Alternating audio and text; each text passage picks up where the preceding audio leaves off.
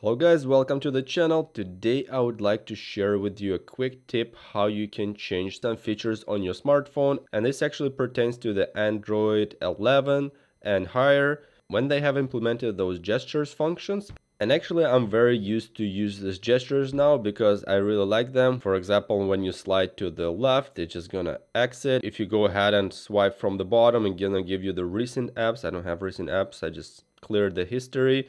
And also if you, for example, if you slide over here, it's gonna give you the menu options. So it is very nice, but when I first got it, honestly, it was pretty difficult to get used to it because I'm very used to having 3 buttons on the bottom of the screen like most Android versions used to have. And if you're old school and you like it that way, I'm gonna show you in this video how you can get back to the same look as it was before. And the good thing is, with new Android, you still can keep those 3 buttons on the bottom of the screen in case you don't like this new gestures function and if you can't get used to it. So let's get started, and if you're new to the channel, please subscribe.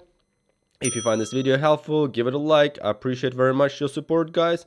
And if you will have any comments or questions, leave in the comment section below. Thank you very much. Let's get started.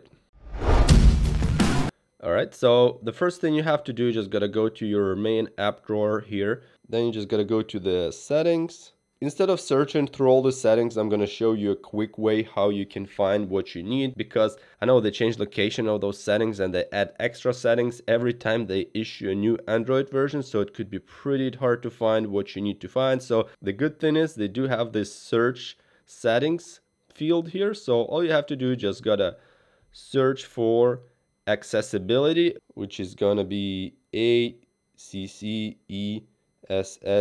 and there we go, it shows up right here, accessibility. And you just gotta scroll down and go to system navigation, and right here in this menu, this is where you can choose if you want to use the gesture navigation or if you want to use the 3-button navigation like it used to be for almost 10 years. So let's go ahead and press this here.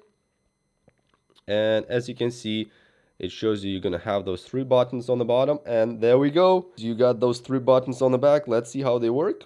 They just work exactly the same way like you think they would.